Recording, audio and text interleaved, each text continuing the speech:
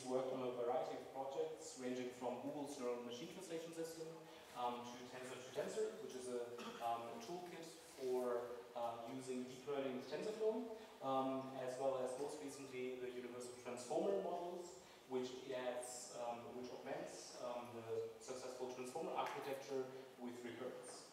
So without further ado, Stephan. Thank you very much, Sebastian. Can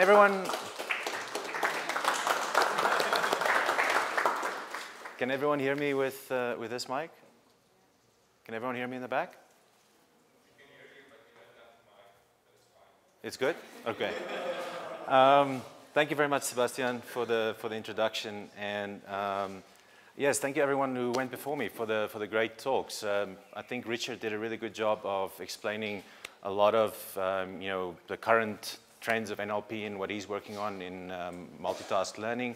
Of course, he did a great job of grounding us and situating it within the African context. I thought I would actually change gears a little bit and try to give a very subjective view of my grounding of how we have come to be where we are today as a field, specifically focusing on deep NLP through the historical developments. And what I want to do with that is I want to take a slightly more general look actually at the evolution of how we've come to be where we are. Instead of diving deeply into one topic, I think of a lot of research as really banging your head against the wall until you get some kind of little bit of insight or a little bulb goes off.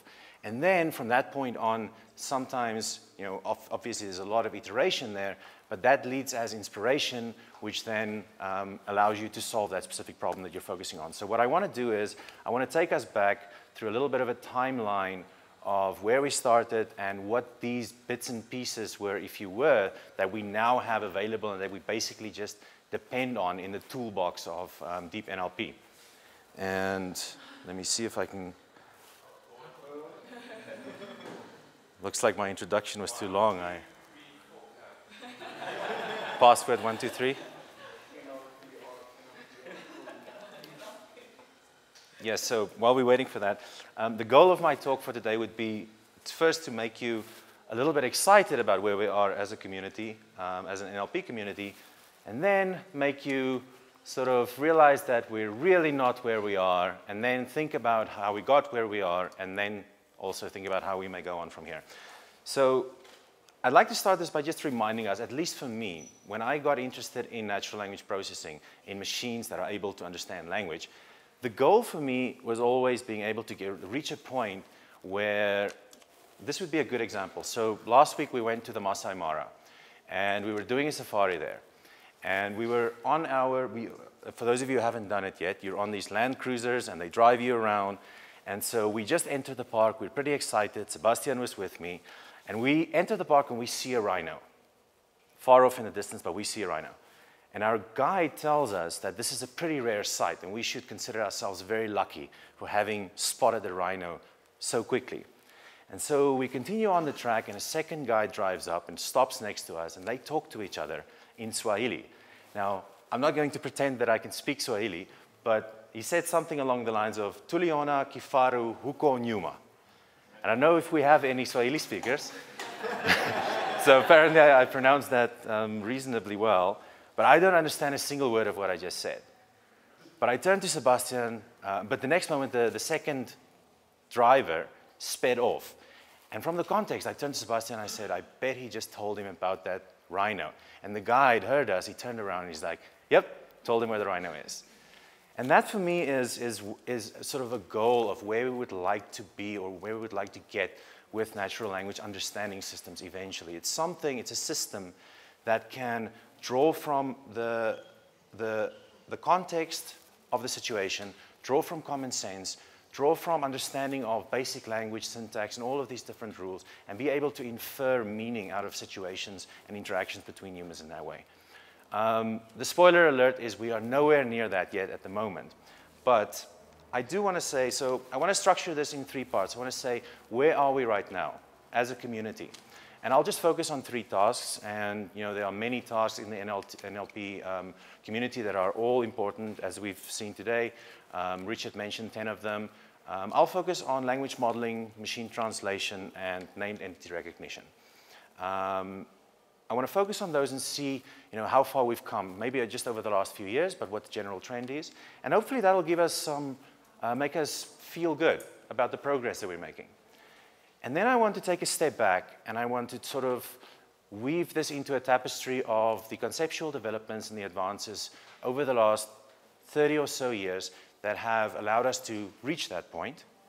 And then I'll just spend a couple of minutes talking about what I think that are personally, to me, interesting future research topics. But the thing with research is, so the organizers asked me to talk about this and talk about my own research and then structure it as what would be good future topics to work on.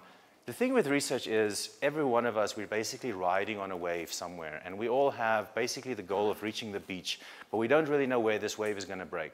And if someone tells you that they know the answer, it almost always, you should be doubtful of that. So what I'll do is I'll tell you about certain things that I'm just a little bit excited about at the moment, and then just tie that back into the rest of the talk.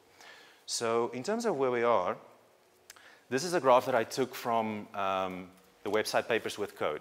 And this is a very cool resource where they basically track the different evaluations on different tasks from papers that make their code available, and they show the evolution over time. So what this is tracking is it shows the progress in language modeling. And now language modeling is a very old field, and it has existed in terms of n-gram language modeling for a very long time. This just shows our progress from June 2016, when we started having deep learning papers, and most of them neural-based models with the code available. And on the left axis, we have test set perplexity, and I believe this is on the Penn tree bank. And on the lower axis, it shows time. And so perplexity is essentially how confused your model is by the next word that it has to predict. So it gives you a sense of, if your model is, if the perplexity is 100, it says that the model really was confused between about 100 different possible words for predicting the correct next word. And the trend here is we started about 60 3 years ago, and right now we are in the mid-30s. So we have a very, very, very strong downward trend. To show you a lot of you have heard of GPT-2, you've heard of some of these recent generations. This is a quote, this is actually an extraction from a 2011 paper on multiplicative RNNs by Ilya Sutskever. And I'm going to read this one, and then we're going to skip to a generation from February this year. So the model was prompted with, the meaning of life is, and the model completed it with, the tradition of the ancient human reproduction is less favorable to the good boy for when to remove her bigger. So we can see there's something in there. And I remember talking to Ilya at the time, and he tried to convince me that this model has deep insight. But I think that there's something in there, but there's also some sort of pretty easy to fix mistakes for a human. Fast forward, what do we have, 8-9 years to Radford and Wu published this in 2019. This is from OpenAI's GPT-2. Now, how many of you have seen this generation before? I don't need to read through the whole thing. But you see that they have a much longer prompt for the model here. In a shocking finding, scientists discovered a herd of unicorns living in a remote, previously unexplored valley, da-da-da-da-da-da. And then the model completes this by making up this fictitious group of people who are living there, starting to generate the scientist who named the population was named after the distinctive horn over its unicorn, generates a whole bunch of plausible sounding text in between, and finishes it off by saying, Perez and his friends were astonished to see the unicorn herd. These creatures could be seen from the air without having to move too much to see them. They were so close they could touch their horns. All very reasonable sounding gibberish, but good, well-formulated text. If we look at machine translation, we see the same kind of trend. Starting in about June 2016, machine translation we measure in terms of blue, which is sort of roughly an n-gram overlap between what your model produces and what the reference text is. We see these distinct jumps, but a general upwards trend. And these jumps all correlate to what I've highlighted in red at the bottom. These what I would like to refer to as conceptual advances.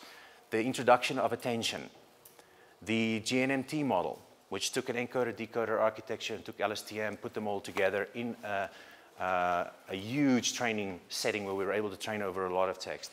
And then finally the transformer, which a lot of us have heard about. These conceptual advances every time correlated with one of these step changes in the accuracy. And finally, named entity recognition has the same trend. So if we look at the general trend of what we're measuring in NLP, we should be happy. We are improving, our models are improving, and this leads to actual benefits to our end users. We end up having we're able to build better web search engines. We're able to build phone interfaces where you can say, okay, Google, and the model actually understands you. You can ask a question, it can return results. But we do know that we're nowhere yet to that final endpoint of natural language understanding that a lot of us are hoping for. So how did we actually get here? And this is where I want to take you through a little bit of my subjective view over the last few years of some of the breakthroughs, ideas, and tools in our toolbox. Deep learning I think all of us agree that most of our recent advances were as a result of what can be called the deep learning revolution, or the result of end-to-end gradient-based training, where we were able to take ideas from neural networks and apply them to language modeling, machine translation. But deep learning at a sort of a high level relies on having enough data and having enough computational power. And where we are today is very different to where we were 10 years ago and where we were 20 years ago. We're in this very fortunate position where we have access to very rich, large data sources. We have frameworks like TensorFlow and PyTorch. We have a lot of code available. We have TPUs, we have GPUs, and you have cloud opportunities for training your models in the cloud. All of these things have, at a sort of a high level, are contributing to the state of research at the moment. Not to mention the fact that we have a very open community. We share our research with each other. We share our code with each other. Zooming in, though, a lot of the advances of deep learning rely on these individual, what is the different nonlinearities that you're using, connectivity patterns, the architecture of your model, feed-forward, convolutional, recurrent, different kinds of optimizers, the loss function. So starting from sort of the canonical idea of deep learning, we're all familiar with this idea that of what I'm showing is sort of an animation of a standard feed-forward neural network. The goal is to take an image and predict whether it's a cat or whether it's a dog. So we take our image, we flatten it into one long vector, we give it as input to the model processes this image through multiple stages, and finally at the end we train it with the right label, we generate an error signal, and we propagate this all back. Why does this not work for language? It doesn't work for language because an image you can always put in the same sort of dimensional vector. You can use a 256 by 256 image or something like that. Language, not so much. Language is a sequence. So part of the advances were the result of developing models that actually work much better with sequences. And if you actually take a step back, most of the data that we have access to can be viewed as sequences. So for instance, the string Y sequences can be tokenized into the two words, Y sequences. If we look at the word Y, we can break it up into characters. If we look at that image, that's a sequence of pixels. If we say the word W, that will be a sequence of phonemes. So at some level, all of data is actually has a sequential form. The trouble with that is when you're processing sequences, your model needs to be able to carry information from one end in the sequence to another end in the sequence. And to illustrate that very concretely, I'm showing here, again, a language modeling example where the goal is I'm giving you a lot of text and you need to predict the next word. And what I'm trying to illustrate is the importance of modeling long-term dependencies, because in this piece of text, the text starts out by saying Michel C. was born in Paris, France. It then has a lot of intermediate confounding factors where they may talk about Germany or this or that, and in the end they say his mother tongue is. You need this disambiguation of who his is needs to refer back to Michel, but also you need to refer all the way back to the beginning where they said that he is from Paris to know that the most likely next word is France. And that's a very difficult thing to do, to model and actually make use of information across such long-term spans. So this is what I would like to view as the toolbox of deep learning. These are the different kinds of tools that have taken us from the 80s to where we are today. And I'm going to just take a quick run through these, starting with our good old friend backpropagation in the 80s. Before this time, we weren't able to train deep neural networks. Backpropagation was an algorithm that was developed because of two conceptual insights. If you try to naively compute the gradients of a deep feed-forward network, it's an exponential algorithm because you keep recomputing things that you've computed before. But the key insight that a couple of different people who worked on backpropagation, but mostly attributed to Hinton and colleagues had, was a deep feed-forward network is a succession of layers, which therefore you can see a network as a chain of functions. So we can use the chain rule from differential calculus to compute gradients of the intermediate terms. That's the first one. The second key insight was, since we have all of these intermediate terms reoccurring all the time, we can use dynamic programming to make this more computationally efficient. And those two things put together is backpropagation. And that's what allows us to train all of the models that we're training today. In the 90s, Jan LeCun and colleagues, they were working at Bell Labs, I believe, and they wanted to develop a system that could read the address on letters. And so they, instead of using standard, they wanted to use neural networks, but in a standard feed-forward neural network, all of your pixels are connected to the next hidden layer. And they had an insight from vision that maybe that's not necessary. Maybe we can have filters which only looks at parts of the input and have that information propagated upwards through the network and then make a classification decision, which is roughly inspired by the brain. And this was the basis of convolutional neural networks. In the 90s, we had RNNs, recurrent neural networks, but recurrent neural networks were designed to process sequences, but they didn't work very well. For the very reason, and I'll look at that in a few slides, this thing called vanishing gradient or exploding gradient.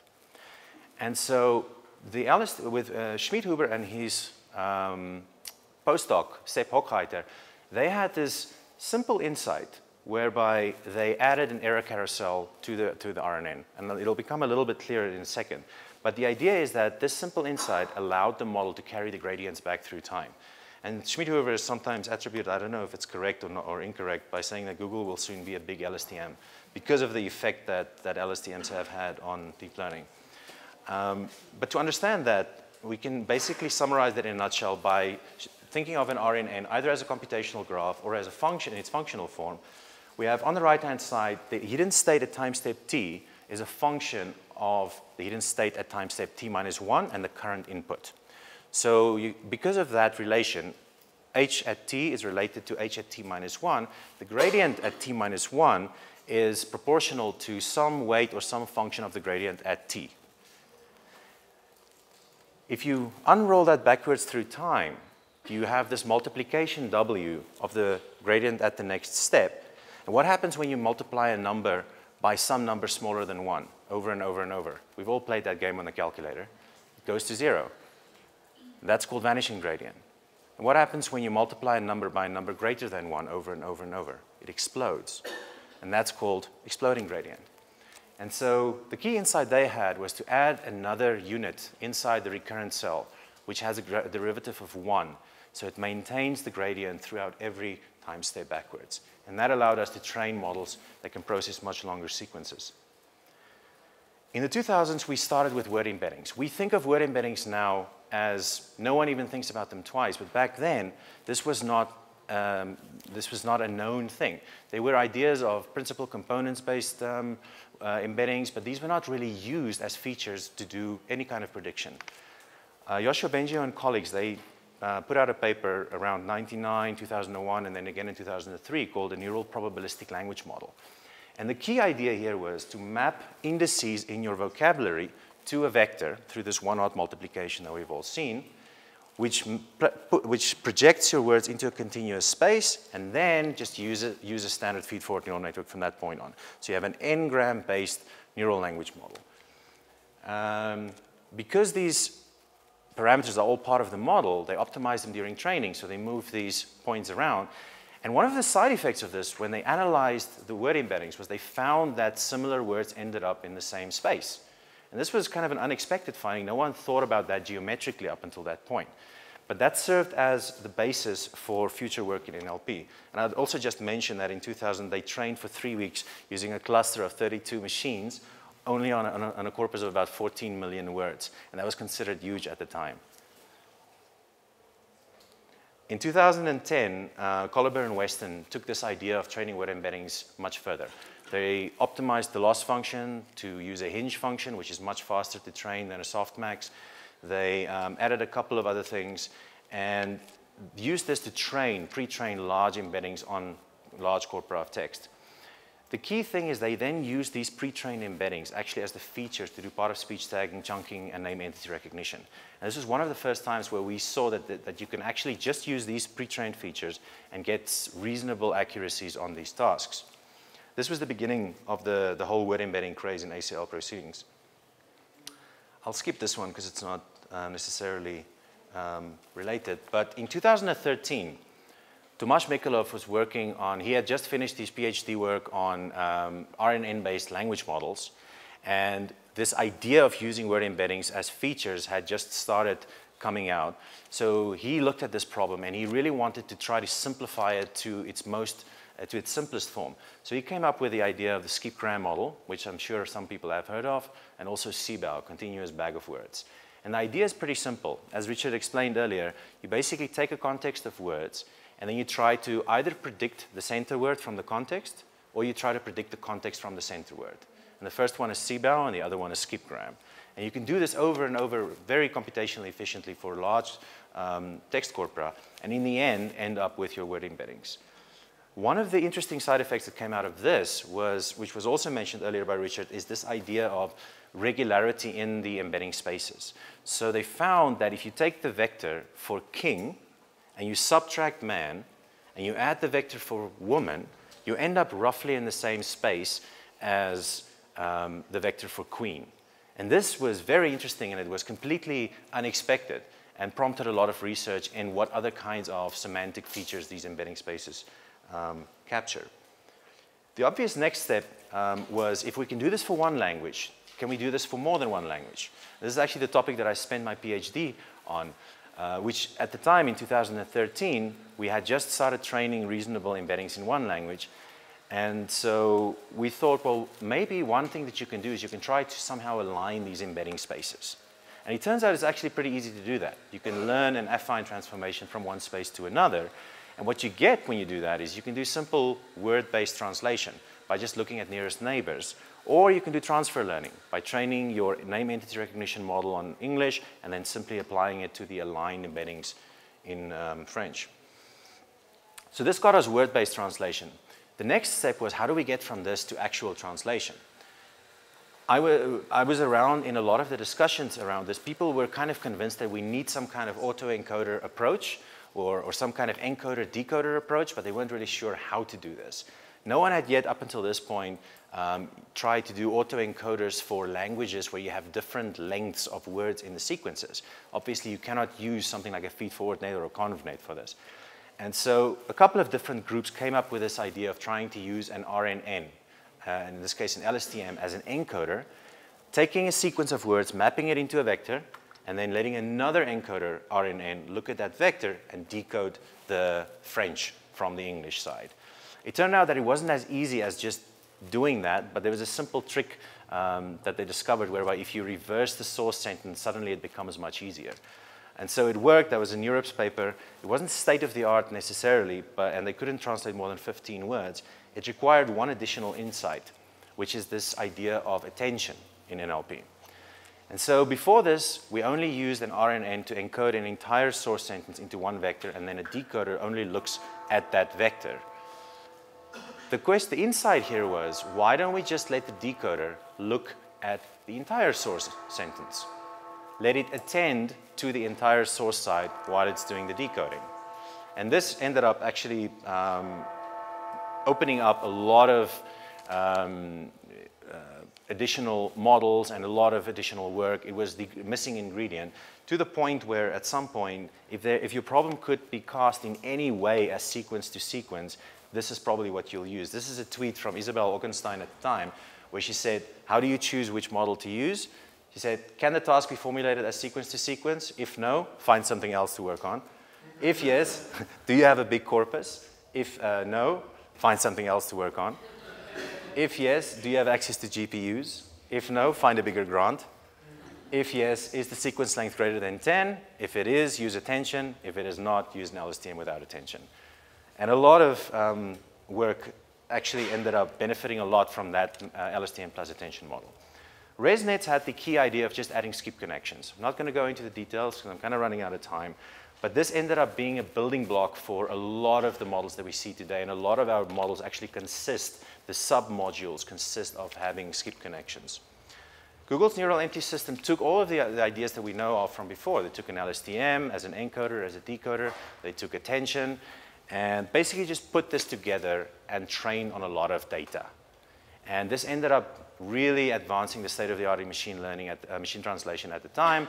Ended up closing the gap between the old system, which was replaced by this one, and human-level translations between 58 and 87%. And this got us to 2017, which was the start of the transformer craze. Transformer was this entire model which was processing sequences without using RNNs, but using attention instead. And essentially, the development of that idea, as I recall it, started from the target side, actually. They wanted to do parallel decoding. So you want to decode the target sentence all at once. And Ashish was trying to get this to work for months on end, and we were talking about it, and he couldn't get it to work. And then at one point, we said, why don't you just try it on the encoder side? And so once you move that to the encoder side, you add self-attention to that, you end up with a very computationally efficient model that you can train much faster on much more text. It ended up being a very successful model, and it formed the basis for a lot of recent work, including GPT, the original model, OpenGPT, the second one, and BERT as well.